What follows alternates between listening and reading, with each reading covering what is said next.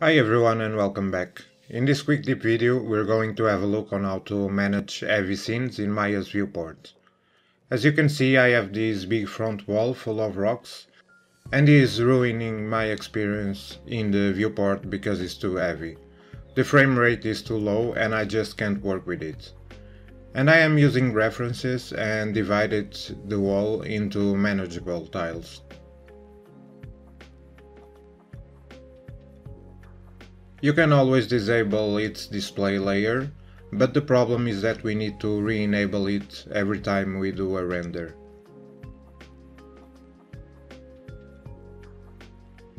So the solution I found is to enable overrides on the shape node in the attribute editor and set it to bounding box. Let's open up the script editor to write a simple script to enable overrides in every tile of this wall. We start by storing the selection in a variable with the ls command.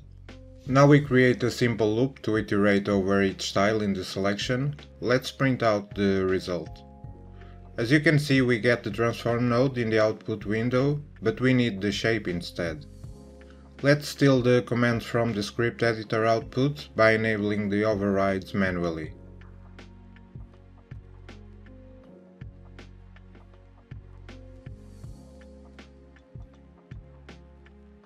So in order to get the shape node, we need to use the command list relatives with the path flag set to true.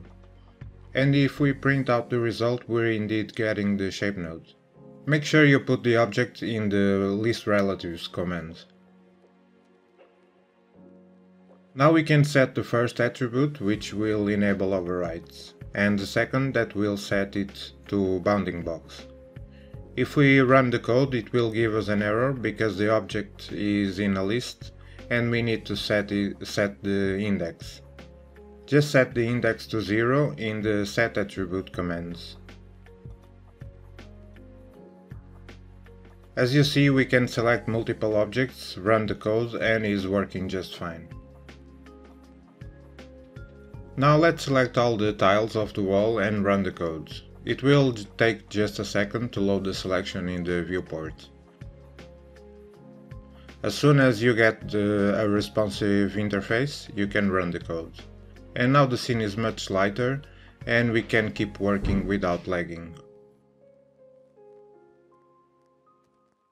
The good thing about this is that we'll render just fine, which doesn't happen if we disable the layer.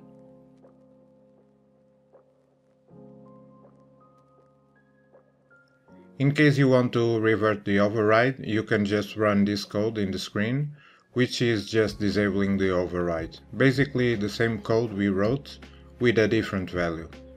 And there you have your geometry back.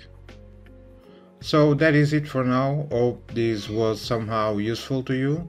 Let me know if you enjoyed this quick tip video. Bye for now.